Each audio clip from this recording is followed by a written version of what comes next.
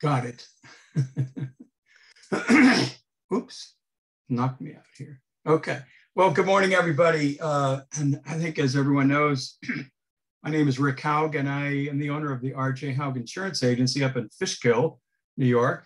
Today, I'm going to talk a little bit about my own personal history, and then talk about the product that I represent. So, a long time ago, in 1946 and 47, this guy here is my dad, Richard Emmanuel Haug, and he met this gorgeous lady over here, Marie Therese Pertel, and guess what? They got married. And when they got married, this happened. It took a while, but I am the oldest of 9 children in our family, 5 girls and 4 boys. And it makes life quite interesting, and lots of grandchildren. Then in 1972, I met this lady, and in 1975, we got married. This is Sharon. And we had 4 children. And this is Ricky and Sarah and Kevin and Bridget. Ricky is a doctor down in Philadelphia. Sarah is a teacher and apparently a super mom. And Kevin is a custom carpenter and a musician. And Bridget is a bartender in Manhattan, and she's doing just fine. So I think most of you know that I was in the Navy. And when I went in the Navy, and after I got through all my training, I was assigned to this submarine, the Stonewall Jackson, SSBN 634. And as it says here, this is an interesting fact. I didn't even know this. That the ship was commissioned in 1963 in November, and the flag was at half-staff mourning President John F. Kennedy when it was commissioned, who was assassinated just 8 days before this launching. Sad day in our country. And this is the Stonewall Jackson at sea, a mighty ship. This is where the missiles are. There's 16 of them here, 8 on each side, and they have 10 nuclear warheads on each one of them, and they can hit targets. They can be programmed to hit targets all over the world. And there were 41 of these submarines spread all over the world during the Cold War, and it's a major factor that brought it down. We outspent the Russians, and they just couldn't hack it any longer. This is a great picture of a submarine, but you would never see this in real life. This is a photo op for sure. These guys are risking their lives being up there. Okay. I was in the Navy active duty for 10 years, and then I got out and I went to work for the semiconductor industry. And the first company I worked for was Texas Instruments, and we made these guys. These are silicon wafers, and this is where it started. It actually started even smaller than that, 3/4 of an inch. This is a 2-inch wafer, and it grew all the way up to this one is an 8-inch. It doubled in size from that to 16. It's like a large pizza with thousands of semiconductor chips on each wafer. That's the way they're made.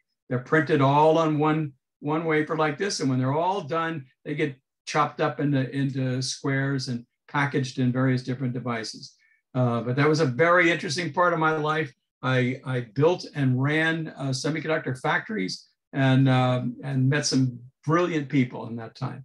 And then I went to work for the solar industry, and I built a factory right here in East Fishkill, New York, to build these things, solar cells. And the solar cells are what are put together to build solar panels. So I did that for 2 years, and then the Chinese put us out of business, drove the price down so low we couldn't even pay our workers anymore. I ended up getting hired by a solar company up in Canada called Canadian Solar, and I ran their 2 plants up there, which is over 600 people, and we built these panels. And we had a group that installed them, and we built the electronic devices that convert the DC electric that comes from these cells into AC and puts it out on the grid. So that was an exciting time in my life.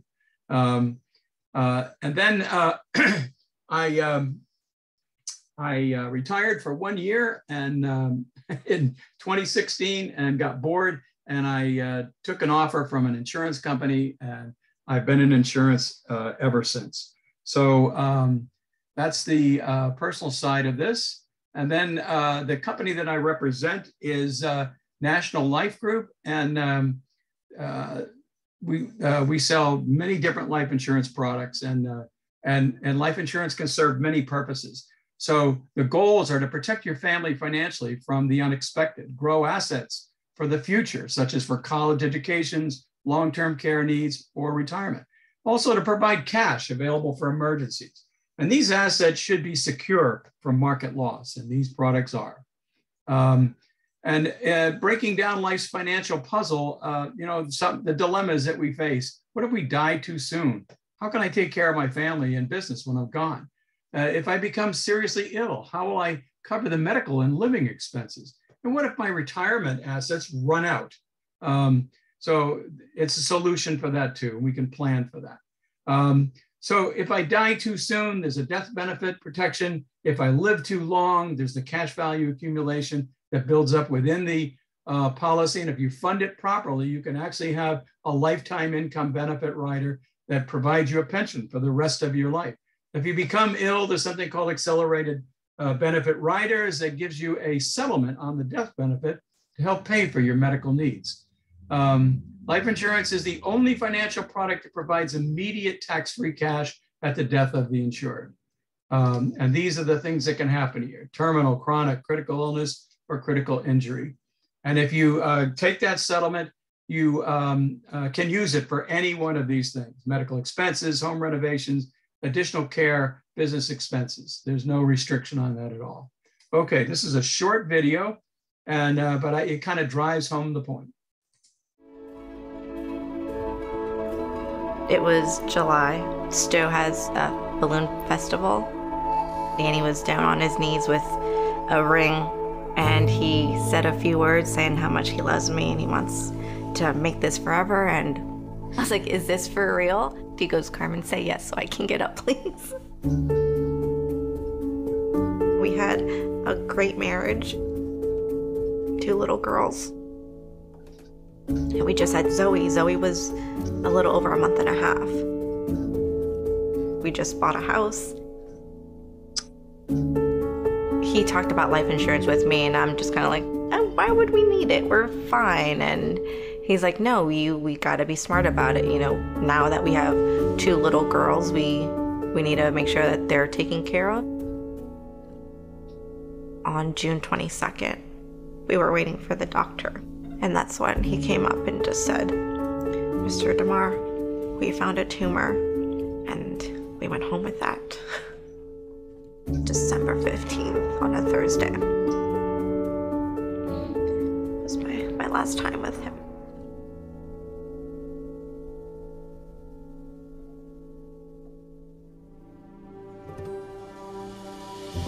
Through our benefit, I don't have to uproot everything that the girls know because of this tragedy. I'm able to stay in this beautiful house that we bought a year ago. I didn't have to worry about what am I gonna do and how am I gonna make it. Never would I think I'd be a widow with 2 little girls. Don't ever think that you're too young or it's not for you. Because I thought that. And now I have life insurance for myself and for my little girls. I want to make sure that if anything happens to me, that my little girls are gonna be okay. They definitely give me the nudge that I need to find the happiness. I don't want them to see me sad and crying all the time.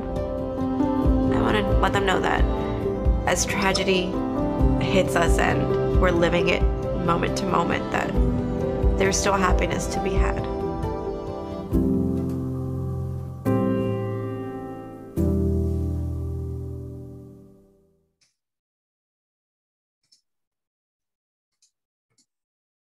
Okay, and so that is that. And yeah, 30 seconds, Rick. Okay, thank you. Let's see here. So the final message is, can you see this? Share, sorry, is don't let life just happen without being prepared for whatever might occur. I'd love to do a face-to-face with any of you and talk about any of these subjects to greater depth. Thank you for your attention. It's great seeing everyone today.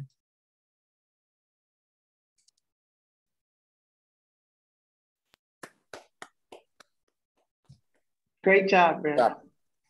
Thank you. Anybody have any questions for Rick? Can I sign anybody up for the Navy? Hey, Rick, I have a question for you. You know, one of the things that a lot of people have heard about, but continues to be something that just it's not clear, is the whole idea of the whole life policy, whether that is good, whether it's just a scam that the insurance company uses so they can make money. You know, can you just address that, the universal life and or whole life, if they're the same and maybe they're different, but that concept?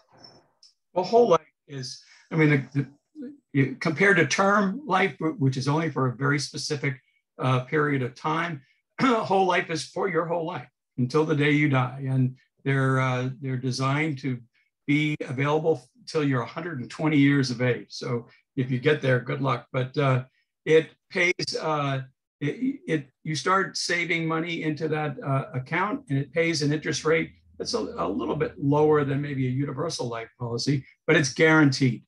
And that's the deal with a whole life policy. It's a guaranteed return. You're going to pay one premium for the rest of your life, and it's going to grow at a specific interest rate, and there's no risk there. The universal life, and I don't want to get deep into this, but the universal life policy exposes you to a little bit of market, and it grows at a higher rate, but it also gives you a lot more flexibility. But they both have the accelerated benefit rider. They both have many of the other benefits. So they're similar, but you have an opportunity to have your cash value grow a little quicker in the universal life policy. Well, Rick, great job. Thank you for the presentation. Thank you for your attention. Appreciate it. Set up those face-to-faces with Rick to learn a little bit more about that whole life and universal life products that he has, and the other products that he has.